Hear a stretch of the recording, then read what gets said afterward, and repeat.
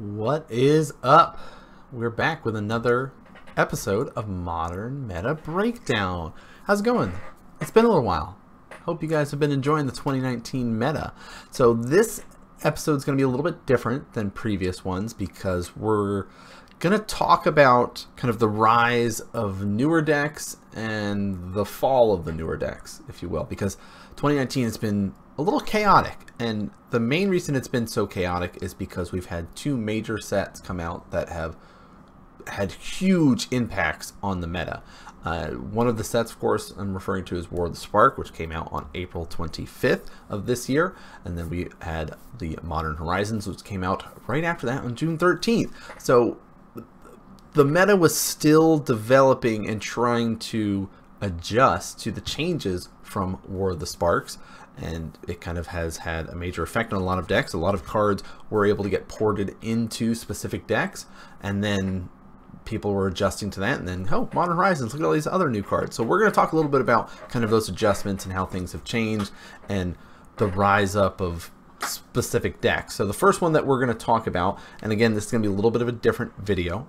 Instead of highlighting just one deck, we're going to kind of do a quick rundown. So let's hop in and talk about the blue-white control, because that has changed, and it's one of the decks that has seen a bit of a shakeup in the numbers of the cards that are in the deck and how the deck might be running now because of these specific. Now, this list is a little bit older, right? This is, of course, if you can see up at the top there, it was coming out on the 5th there, so that was May, but this is one of the events that took place right after the set came out, War of the Spark. So we see people trying to adjust and find new slots for these cards, and you can see kind of adjustments. Some of the big ones is our Planeswalker list, which previously a lot of the blue-white control lists were running Hero of Dominaria, and then we had Jace Mind Sculptor. And now it's like, oh, wait a minute, I don't have to run Search for Azcanta anymore because I get a Planeswalker that does that. Plus, it prevents you from drawing extra cards. That seems really good. My opponent doesn't draw more cards. Static abilities seem awesome. So people started running this. Initially, we saw like a 4 of. Now people have kind of adjusted it to 3, depending on how it goes. Same thing for Teferi the Time Raveler. Amazing card. I'm even running it in Infect, running the Bant Infect list now because it's just such a powerful card. Basically saying, my opponent doesn't get to cast spells on their turn. It seems really good. So another 3 slot coming into the list here. And all these cards that I'm going to be referring to are from that War of the Spark. So Narset, Teferi, Time Raveler, really, really good 3-drop Planeswalkers added to the list. You get to be able to cast your cards during your opponent's turn, and then you can bounce something and draw a card. You can bounce an artifact, creature, enchantment. Seems pretty powerful there.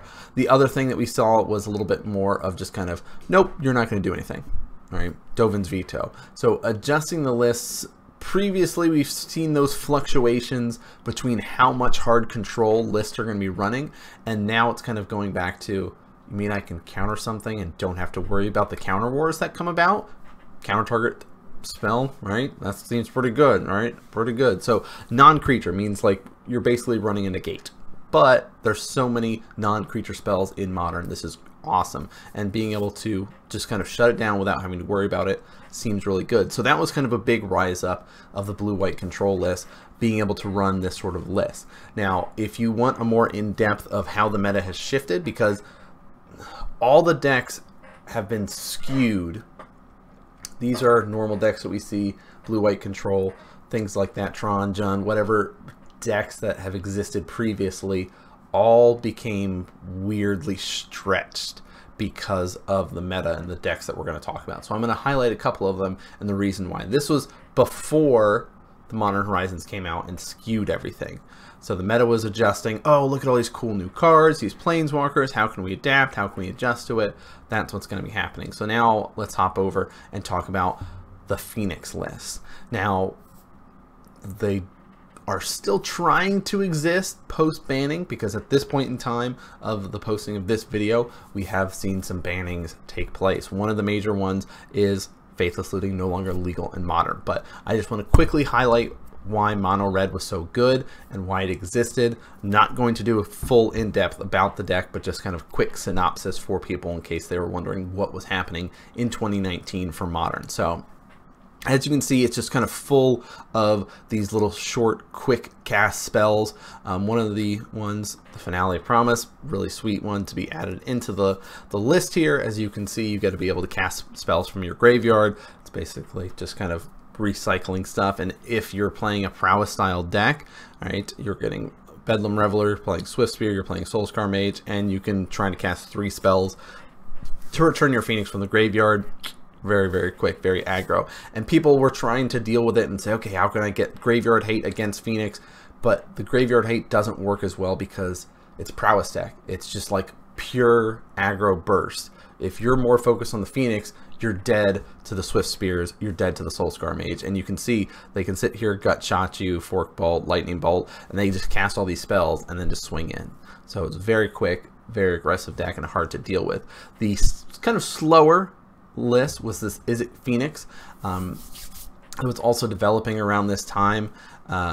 People were running the Pyromancer's Ascension at that time, and that was kind of really adjusting. Very similar to the last list, but you do get access to blue, so you get Thing in the Ice. You do get access to a little bit more cantrips in there with Sleight of Hand, Serum Vision, things like that. You're still running Finale, you know, still running Faithless Looting. Doesn't exist anymore, so we don't have to worry about it, but I do want to highlight just kind of the change from people trying out Pyromancer's Ascension, and then they adjust it and go, ooh, Modern Horizons has come out. Look at this cool card. All right, and Aria of Flame is an awesome enchantment. 3 costs in there, so a little bit more expensive than Pyromancer's Ascension, but it does allow you extra win conditions in a way, because you're casting so many spells again, right? You're doing your Sleight of Hands, you're doing your Serums, you know, your Faithless Looting, Thought Scours, things like that. But this time around, you're giving your opponent 10 life, and whenever you cast a spell, you get to put a counter on it. For every time there's a counter on it, you're going to deal damage to your opponent. So I'm going to cast 1 spell, boom, that deals 1 damage to you. I'm going to cast my 2nd spell this turn. Now there's 2 counters on it. You're going to take 2 damage. Oh, here's my 3rd spell. Now you're going to take 3 damage. It just builds up, and you know, you can kind of really chunk somebody away there. And again, you're all about kind of getting those 3 spells in a turn so you can get Arclight Phoenix back. So just kind of a nice power-up way to go. And again, that's, you had more ways to deal with this deck than the Mono Red because it's kind of shorter, more narrow effects, and you can kind of help target those narrow effects. But that brings us to Modern Horizons was printed, new cards again coming out. The meta was kind of adjusting. Okay, here's all these new things. Wow, turns out Phoenix really good. You know, it's really powerful effects. We're trying to deal with this. And then Bridgevine. So a creature got printed known as Hogak. And they go, free spells seem good, right? Everybody likes free spells. You know, that they've always worked out. Now, I like that people at Wizards are pushing design and trying different things. This one was just a little too pushed, if you ask me. All right, you look at the cost and you're like, what are you talking about, man? This thing costs 7 mana to cast. He's an 8/8. And you can't even spend mana to cast it, so I don't even know what you're worried about. No, but you can convoke it, and you can be able to cast it from your graveyard. It's an 8/8 with trample. So it's kind of one of those, I'm going to fill my graveyard up, right? So I'm going to be able to use Stitcher Supplier. I'm going to be able to use Neonate to be able to throw Vengevine or Hogak in there. I'm going to use Karen Feeder as like a sack outlet here. I've got Bloodghast. I've got Gravecrawler. These cards that can come back from my graveyard, so I can be able to cast Vengevine. I can be able to convoke them to cast Hogak. I'm going to be able to kind of sack them with my Altar of Dimension to help kind of fuel my graveyard because I'm self-milling with this.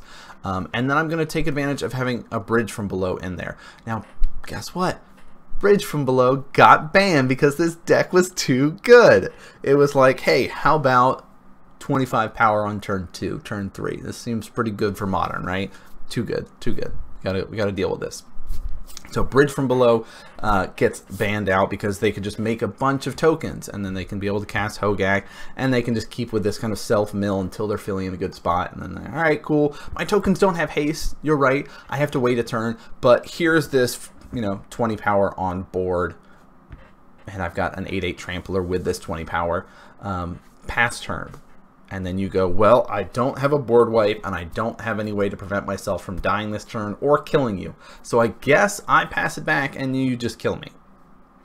And this significantly started warping the meta to the point where people were running Surgical's main board, they were running Rest in Peace. Every list was running Leyline of the Void in the sideboard pretty much.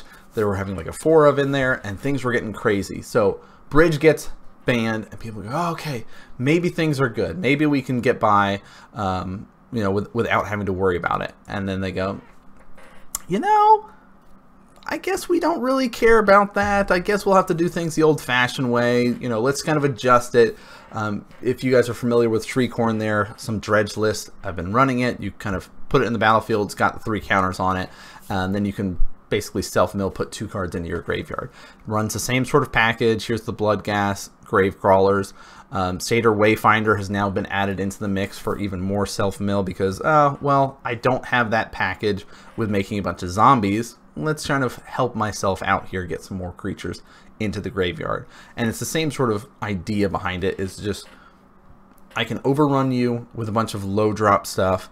It's got things like the Lotless Troll to kind of help accelerate that. I can discard my Hogak into the graveyard to be able to cast him. It's got the Karen Feeder, so I can be able to just kind of make him really big. Not as big as when you had all the zombie tokens, but still having the Bloodghast, having the Gravecrawler. Scary, scary, scary. And then the big guy himself, Hogak. So he was dominating and tearing everything up, and they go, you know what?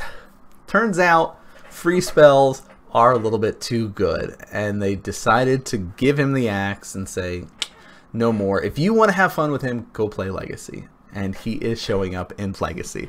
So they got rid of that. They got rid of Faithless Looting as well and said, we don't want degenerate graveyard stuff going on for a little while. We've had that for pretty much the entire summer.